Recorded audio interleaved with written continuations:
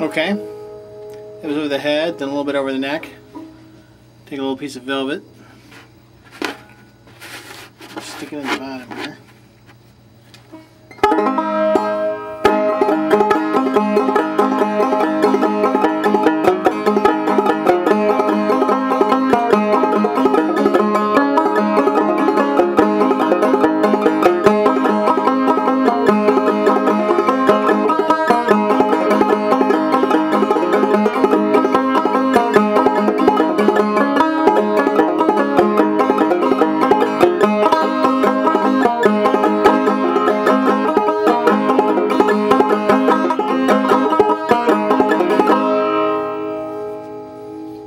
Okay, this is a second Tackhead banjo. I had intended to make this into a dulcijo, which is an instrument that was invented by a guy named Michael Fox, tuned like a dulcimer with 3 strings, except it had a short chanterelle string that you could, play, you could thumb, so that you had that ringing drone.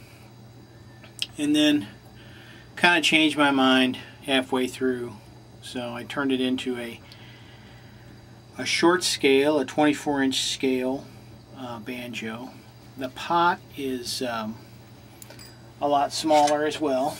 It's only 8 inches across. You can see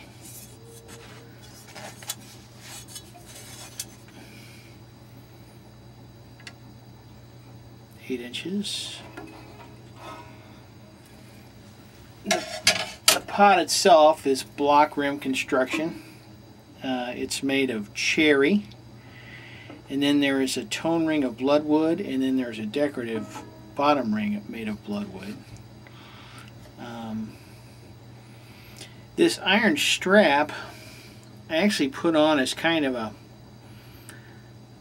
I don't know, it was more going to be decorative as a handle, and as it turned out, made me realize why I've seen these kind of bars on 19th century banjos. Well, I don't have this dowel sticked, okay? I've got 4 screws in there. It's hard to see, but it's holding the neck steady. But even with those 4 screws, there was still some play in the neck. So by putting on this piece of strap iron, I'm stabilizing the neck, and then also what I ended up doing was able to tension the head a bit, because I could bend this bar, which I did a little bit, screw it down, and it pulls the neck forward, or backwards I should say, which puts more tension on the head and brings the strings lower to the fretboard. So kind of a rediscovery of an old idea there.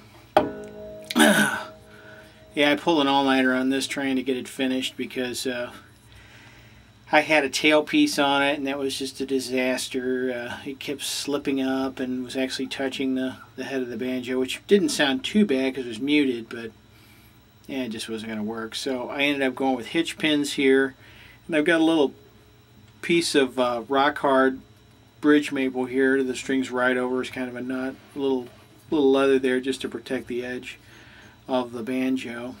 And I've got a real low bridge. It's basically just a banjo bridge with the feet cut off of it. And the pot's actually, I think it's 3 inches. Yeah, I wanted to make it a little deeper after I decided to make it a 5-string. And I subsequently did some reading and heard that centering the bridge helps give you a deeper resonance. I think a Bart Ryder banjo was reading a little thing about that, and he ended up using a 24 scale too, because he wanted to be able to go between an A scale and a G scale. An A scale banjo is 23, and I've had this tuned up to A2. I've been messing with it, so it kind of worked out good. It's in G right now. The neck is poplar, and the fretboard is paddock. It's got a little peg head of with an overlay of Australian lacewood, and it's got some cheap tuners on it, which I'm sorry I did that, but and then I inset this tuner here. Instead of using a more expensive 5th-string tuner, I just used a regular guitar tuner, and was looking at an old Dobson banjo, and saw how they had cut a slot in here for the string to go down into, and then just drill a hole and use a regular tuner. Of course, I had to modify the tuning peg. I had to cut it down and drill a hole in it, and start out with drilling holes here, and then chisel, and it worked up to a Dremel tool to cut out that little notch there. All in all, not too bad. The more I look at stuff like this, I mean, I look at the peg head and had drawn that out, and you know, I had been inspired by the Buckbee type banjos I've seen, and I look at how clunky that is now compared to the elegant peg heads of the 19th century, but it's all a learning process. So. Oh, the hide, I think, is actually goat skin.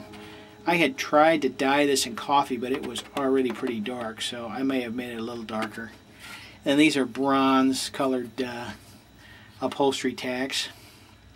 Used hide glue to hold the head down as well, and then used a ring of just leather I had. And so it turned out pretty well. I was still tweaking it.